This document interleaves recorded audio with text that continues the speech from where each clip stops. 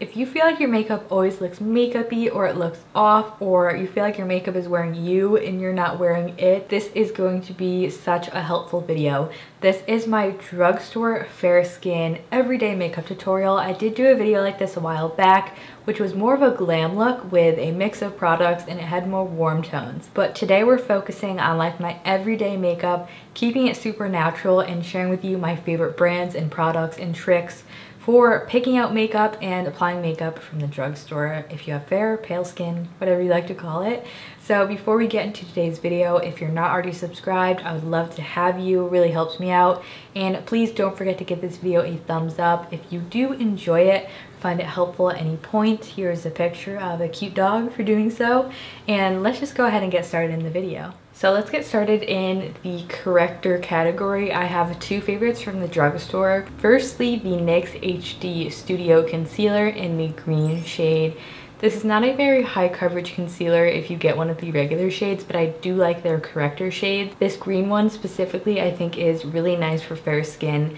Usually if you have fair skin, any sort of redness is just like extra on your skin. So I really like this for blemishes or just general redness. Also a very affordable concealer. So I just like to use a tiny amount. It can be very strong. And I really like this for just like my cheeks where I get red. And it's not going to completely cover it, it just helps to tone down the redness a little bit, and it's going to allow us to use less foundation. And then I just like to dab this in with a sponge. You can just tell right away, it just knocks down that redness a little bit. Feels very lightweight on the skin, and I feel like NYX is a really good sensitive skin brand in my opinion as well. None of their products usually are fragrance or irritate my skin. They do also have a purple one, I believe a yellow one. Purple one would be nice if you have like a lot of yellowness or like sallowness in your skin. And yellow is going to be another good shade for redness. That might be a good one if you want it to be a little bit more subtle. Now that we've corrected our face a little bit onto the under eyes, this was such a game changer in my fair skin makeup routine. The Pixi Under Eye Corrector in Brightening Peach. I was looking for corrector, randomly picked this up, and it turned out to be just such an amazing formula. It's a tiny little pot. It is a bit on the higher end of drugstore, but I just like to use my finger and dab this on my under eyes to correct the purpley darkness. If you do have fair skin, odds are your dark circles also show through a lot easier because we just don't have a lot of pigment in our skin. This is another just great way to end up using less makeup by just correcting the tones that we need to first, and it's just such a great corrector. If you feel like you have a lot of dark spots that are more on the purpley side, this could also be a good face corrector. I could probably do it on some of my little spots. Peach can do a lot of different things, but this is just such a gem. Next on to foundations. Foundations from the drugstore is really tricky for me, not only because of shades, but because I have sensitive skin and almost all drugstore foundations have some sort of fragrance in them. But I have two options to share with you. First is the one from NYX. I mentioned this in my first video. Not only do they have really great pale shades, this is literally called the shade Pale. It's nice in like neutral, slightly more golden, and I usually mix a little bit of this one as well because this one can be very light. It's a very fair shade. They do great shades if you're on the more neutral, warm, olive, fair olive shade range, because I do find most drugstore foundations in the fair shade ranges, they lean very peachy. Sometimes I will need to get like the second lightest shade for the tone, but then it ends up being too dark and the lightest one is too peachy, even though like the actual shade of it matches a little bit more. So it can be super confusing, so I always look to NYX because they have great shades, and this foundation is also a great foundation. It's the Can't Stop Won't Stop Full Coverage Foundation. I used this in my last fair skin video, and I would only recommend it if you like full coverage matte finish and you don't have dry skin. I really like this for like special occasions, nights out, or even if I just want more of a glam look. This is a great one to go to. They also have, I believe, a couple other foundation formulas I will have to try out because I do really love this one. It lasts forever.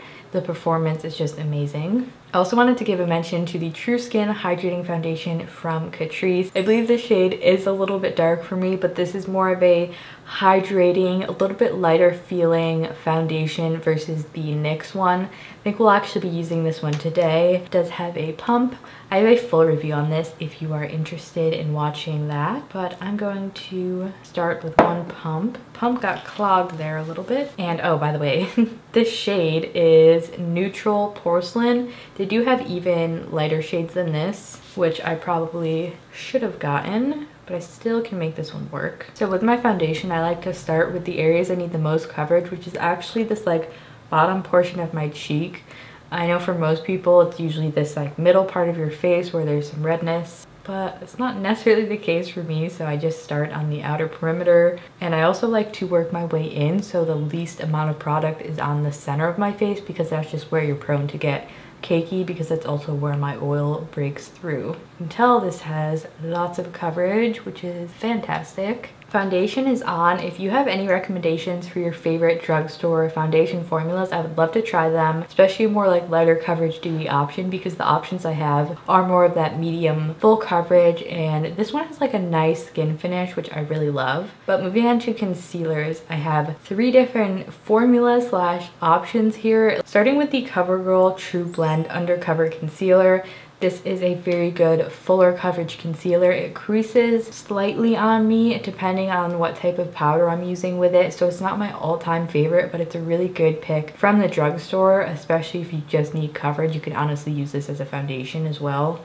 And this shade, I don't think we have the shade name here. I believe it's just the lightest shade. I will link the shade name below. It's a really great neutral fair shade, and it's actually brightening for my under eyes. And then I wanted to mention the e.l.f. concealers. I have the original Camo and I have the Hydrating Camo. This is just a really good concealer formula. Hydrating, I think if you have more normal to dry skin. I go between the two. Sometimes I mix them. The Camo is just more matte and a little bit less creasy on me personally. So the hydrating one, I have Fair Warm. They have a bunch of different undertones and shades. And then the 16-hour original Camo, they have a pure white shade, which I really recommend having in your collection if you have fair skin. Reason for this is because you can mix it in with any concealer to make it lighter, as long as you enjoy this formula. You could also mix this in with foundation, and it's just a really good tool to have on hand in case you need to lighten any of your products. You could even put this into blush. It's just a really versatile product. I'm not sure if they have the hydrating formula in the white shade. It might just be this original, but we're going to be going ahead and using both of these today. I'm gonna mix them. So when I am doing the white, I actually like to do it before the like skin tone one. And I usually just put it right on the inner corner and right on the outer corner. I wanna be very careful with this because it's pigmented and you can easily go overboard, but it's just such a nice brightening tool. You would honestly just use this as a concealer as long as you like really corrected beforehand, because it doesn't look like white on my skin. It just really brightens everything up. I'm also taking a little bit of this on the center of my forehead, top of my chin there, a little bit down my nose. This is also going to brighten those areas. So now that I've corrected and brightened and have my foundation on, now is when I would go in with concealer for a little bit of coverage. I feel like I need to shake this. So I'm gonna use the Hydrating Camo Concealer just a tiny bit, and then blend this over the top of both the corrector and the brightener. This will just sort of marry everything together so it doesn't look patchy or displaced. Not that it looks patchy, but you know, if you have like a stark white on, I wanna make sure it blends together nicely. And I usually don't use eye primer. I just like to take my concealer on my sponge and just whack it over my eyelids to just cancel out the darkness, because I do have like quite a lot of discoloration, like from my brow to my lid. Basically there's redness and then there's some darkness on my lids. It's just my favorite way. Now let's get into setting powders, which is another real struggle having fair skin and looking for drugstore makeup. Is finding a powder that is truly translucent. Even in high-end makeup, it's a big thing for me. A lot of translucent powders have like a yellowish tint to it, and they deepen my under eyes, which is not what I want. I'm looking for brightness here. So I have two options. Both are pressed, but they're actually translucent powders. First is the NYX HD powder in translucent. The Can't Stop Won't Stop powder is also a nice truly translucent shade, but I just finished that one up, so I have this one. And then we also have the Covergirl Clean Fresh Pressed powder in the shade translucent, and these actually just show up translucently on the skin. They're not yellow by any means. I'm going to be using the NYX HD powder. They do also sell this in different corrector shades. I believe they still have them. So they have a green one, a purple one, which would be nice again if you have a lot of redness or you want to do some color correcting, but definitely be sure to be light-handed because you don't want to have too much of really any color on your face. You just want enough to correct what you're looking to correct. So before I like to set my concealer, I like to take my finger and just make sure all those creases are blended out. So we're not setting crease concealer, we want to set smooth concealer. And then just taking the powder, this is just an Eco Tools brush I use all the time, and smoothing it on. I actually really don't like pressed powders for my under eyes, but these two are the exception. I also like to set my eyelid, and yeah, bam. As you can tell, it did not add any additional color, which we love. And then for the rest of my face, I'll just be taking the Covergirl translucent powder, just to show you how both of them look. And they're both just really nice, super smoothing powders. I think this one has some flashback. I'll do a flash test at the end just to be sure, because usually like these HD powders that have silica in them do. I'm not sure if this one does. We'll test at the end, but those are my top picks for non-deepening under eye powders and face powders. Moving on to bronzers, another pain point at the drugstore. I have 3 different options here. First, I have one from Milani, which I know Milani is sold a bunch of different places. These are the Silky Matte Bronzing Powders. I like this because it is a very fair bronzer. Why this one isn't my absolute favorite is because it is still just a little bit too warm for what I prefer, but it is very light in pigment, especially when you blend it out and go light-handed. It's one of those bronzers you can't really go wrong with. This does have a slight tropical-ish scent to it, so beware of that. And then probably my favorite bronzer from the drugstore slash one of my favorite bronzers ever. So I don't know whether to include Flower Beauty in drugstore or not. Like, I technically think they are drugstore. I see them at my drugstores and Target and Walmart a lot of the time. So this is the Flower Beauty Heatwave Luminous Bronzer in the shade Sunrise. Looking at this, you might not think it's a nice shade, but it is just one of the nicest tones, because you can see compared to the Milani one, this one is warmer. Let me swatch that again for you actually. This one is warmer and a bit more on that yellowy side, but the Flower Beauty one has this like brownish, I wouldn't call it red. It's a really nice neutral bronze, which I find a lot more flattering on my skin tone. So it kind of depends on what kind of undertone you like. The Flower Beauty one does have some shimmer in it, but it's not noticeable because it's that baked formula. It's super smoothing and it looks very beautiful and glowy, and just, I love that bronzer. And I also wanted to give a mention to PYT. I do see this brand at Target. So this is the Faux Sun Bronzer Duo. So you get 2 shades here, and usually I will mix them. But you do have a more matte option, and then you have the shimmery option. So here is the PYT one. It's kind of a mixture of both of these. It is a bit warmer, but it's not quite as like yellow based as the Milani one, but not quite as neutral coolish as the Flower Beauty one. So it kind of just, again, depends on what you like. I think I'm going to use the Flower Beauty one just because I love this bronzer so much. An application tip for bronzer is if you are getting a product onto your brush, I always recommend just sort of working it in slash blotting off the excess on your hand before you go onto your face. This just ensures you don't apply too much product right away, because when you do, it's really hard to come back from that versus starting off light and getting to add more product on as you go. I do that with blush, bronzer, basically any sort of shade that I'm putting on my face. I feel like with so many of the fair skin drugstore bronzer recommendation videos I watch, they're all still very warm and orange. So if that's your issue as well, I really recommend the Flower Beauty one. I feel like it just looks the most natural on my skin tone. The glow is really natural looking and I just love the tone of it. It never looks too orange or fake. It just looks like my skin as if it naturally sort of got kissed by the sun. So blush is actually one of those categories where we do actually have some fun with at the drugstore because there's lots of different shades of blushes. I have two of my favorites here. Another product from Flower Beauty, the Flower Pots blush in Sweet Pea. Really great dusty, like cool rose if you have a cooler undertone like I do. It's also very light in pigment, so it's not going to be one where it's like you got blush on.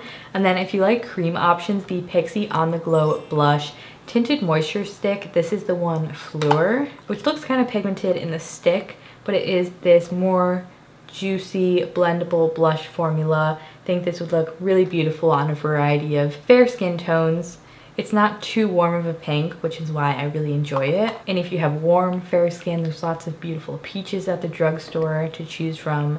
But I'm gonna go in with the Flower Beauty one. Another one I wanna mention, which is not really drugstore range, but it's similar, the Han Cosmetics Baby Pink Blush is this super light pastel blush. Let me just show you. Like, I would have never picked out a shade like this, but it's one of my favorites because of just how pastel pink it is. It actually works really well for my skin tone. Like, it almost looks like white on me, but it's this very beautiful flush that matches my natural flush very beautifully. But let's go in with the Flower Beauty one. I'm gonna do the same trick with making sure I don't have too much product on the brush.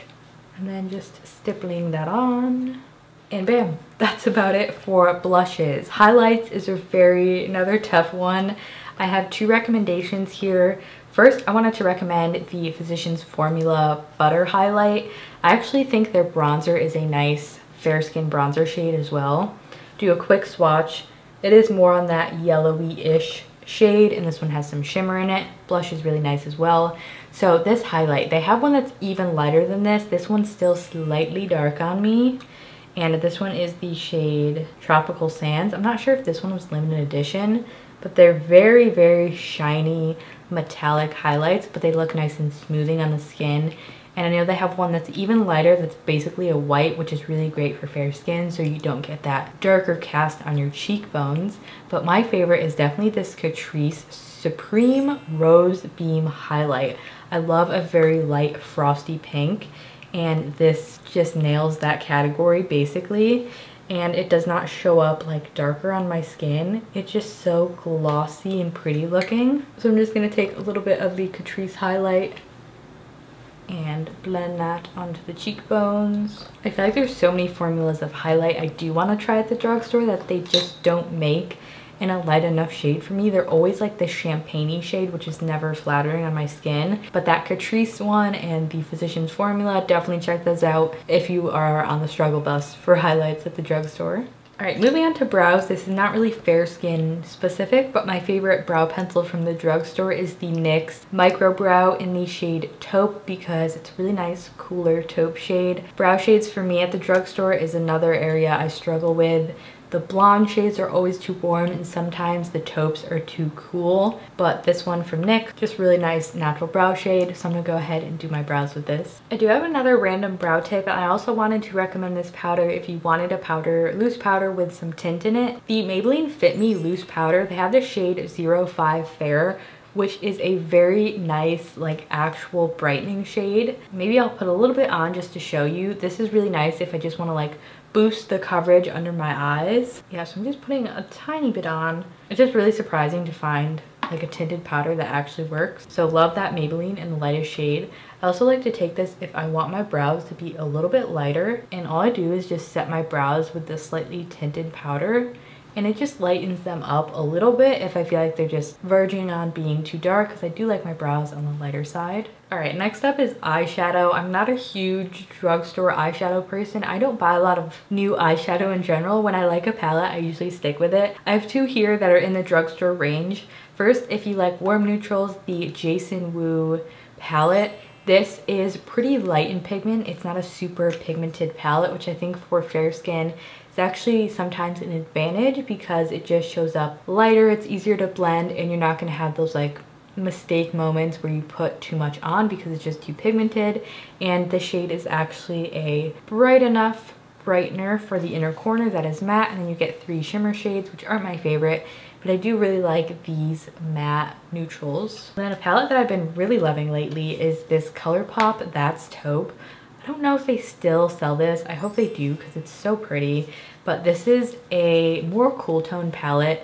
Now, I was like a dedicated warm eyeshadow girl forever, and I think it's just because I didn't find cool neutrals that really worked for me yet. But now, like discovering this palette, I kind of know what I like a little bit more. And these are cooler neutrals, but they're not too pink or purple, which I found with most cool palettes. Like especially these shades on the top are just perfect for a cooler tone look. You get like a pressed pigment shade, the metallics are beautiful because you still get these browns, but they're a little bit cooler than your traditional like neutral or neutral warm browns. So this has been like my everyday palette for a little while now. So I'm going to take this light taupe shade here, which I also really appreciate for just being very light but still showing up on my skin. So I use this sort of to contour my eye. And then to add more depth, I'm going in with this shade, Pebble Beach, which is definitely on more of like the neutral-ish warm side, but it just really works with the rest of the shades in this palette. And if you don't like that warm shade, you can use the next one, which is more purpley. So the theme when I'm doing my makeup is to really create lower contrast looks, and I will explain why. I am like a lower medium contrast person, meaning I have very fair skin and my hair is also relatively light. So when you look at me overall, you just see lightness and there's not a big contrast between the two. If you have fair skin and you have darker hair, you might actually feel that more contrast on your face is more flattering and cohesive with your whole look. If that's the case, you could definitely play around with darker shades, black mascaras, more harsh brows, and bolder lips. But for me, those things just, I do like to have fun with those kinds of looks, but for the everyday, I work with very soft, non-contrasting tones and shades so that I stand out and not the makeup. Basically, all I'm gonna do for the crease for now, because we're keeping it very day-to-day and light, I did want to mention a good matte white shadow, the NYX Professional in Whipped Cream. This is just something that I always wish was in palettes that I don't have. Whenever there's a highlight shade, it's usually more muted and it actually shows up darker on my skin, so it doesn't end up being a highlight. But if you need just a pure matte white, this one I use just all the time to highlight my inner corners, which we will be doing now, and also for the brow bone. And in terms of eyeliner, I like to do very soft smoky liners or a brown wing liner if I want something a little bit more dramatic. But I'm going to take this shade Rock Steady, which is such a pretty taupe from this palette, on a small shader brush. And I just start by smudging this on the outer half of my eye. Again, going with very soft, smoky shades. And then if I want it to be a little bit more sharp, I go in with this E6 brush from ColourPop, one of my favorite angled brushes, and I will mix the Rock Steady shade with this darker brown. And then still making sure to keep it smoky, but I make more of a winged shape. And you can even just go in with your finger to soften it. Softness really is like a game changer for fair skin makeup. If you feel like makeup always looks too makeup-y on you, just try this technique. Like, don't wear any harsh liners, use shadow instead, and just use softer colors and shades for your face. I feel like it makes such a big difference. I love this palette too because you could easily make it nighttime. For my lid, I'm going to take a little bit of this Slated shade, which is like the Super Shock formula. Just a tiny bit, add a little bit of dimension on the center of the lid. You could obviously leave this matte as well. And that's about it for the eyeshadow. It's very subtle and natural, but that's exactly what we were going for in this video. For mascara, I was really resistant to this trick/tip for a long time, but it's using brown mascara instead of black. I do use black if I want more drama. I still love black mascara, but on the day-to-day, I do really enjoy how brown mascara looks on me because, again, it plays into that softness. It creates less harsh contrast on me where it's just like, whoa, like that's mascara. It sort of melds with the rest of my makeup look. So the Maybelline Sky High in brown has been my favorite for a long time. It's a really nice brown. It's not one of those like black browns. It's not one of those black browns. It's actually brown. It's called True Brown, which it is. And the tone is just super pretty. So I like to use this as my day-to-day mascara. It's also kind of a random tip, but if you have moles, beauty marks on your face like I do, the ColourPop freckle pen, I actually like to use this. I think this is the lightest shade. And I like to just like recreate the moles that were there with this freckle pen. I think it's cool because it kind of gives the illusion that you're not wearing a ton of makeup, even if you do have like a full coverage foundation on. So yeah, mascara's on. Got a little messy, but we'll wait to clean that up. And this is pretty much everything besides the lips. Let's get into the lips. Starting with lip liner, which is another very, very tough one for me. But I do have some that I like. So the NYX pencils, the originals, are some of the best lip liners in my opinion, like ever. I just love them. They're more of like a waxy, long-lasting formula versus being super creamy, sort of like the ColourPop one is. So starting with the ColourPop, this one is the shade BFF, which is still a little bit too warm for my preference, but if you like that, I think you would enjoy it. I have a ton more lip liner swatches in my previous video if you were interested in those, but the 3 shades from NYX that I usually use are Nude Beige, Beige, and then we also have Mauve.